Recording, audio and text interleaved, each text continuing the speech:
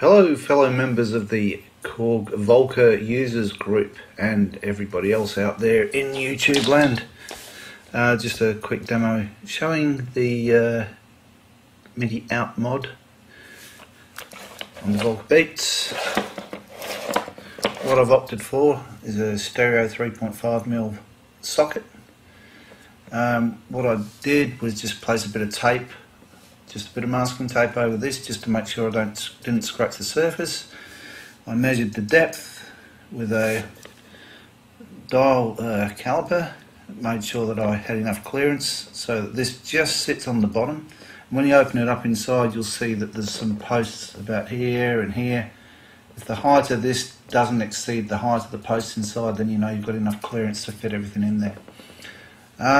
The reason why I chose stereo was because there are only 3 pins needed for MIDI, so I've got a stereo jack here, and unfortunately, although the cable looks nice and thick at this end where the MIDI cable is, at this end it's a bit of a dog breakfast, and it could do with being something a little lighter, I think, but nevertheless it does the job.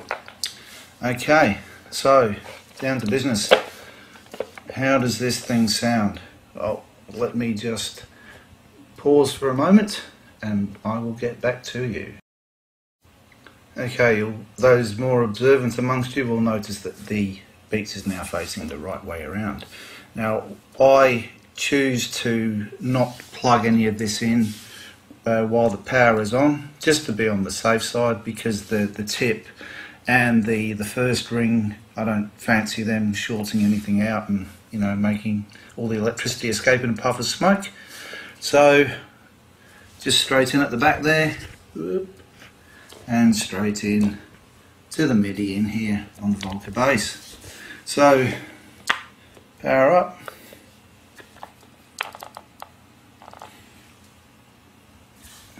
Make sure that you've got the pattern set up that you want to play.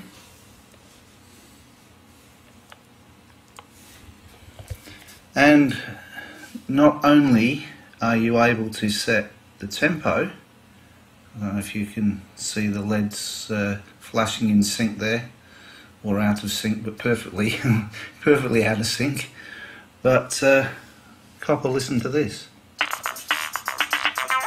Yes, transport control.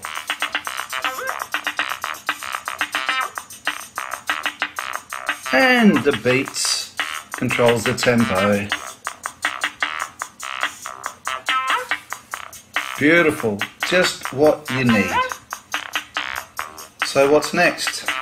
Well, I'm thinking that maybe what I want to do for this, and probably for the keys, is have a MIDI through.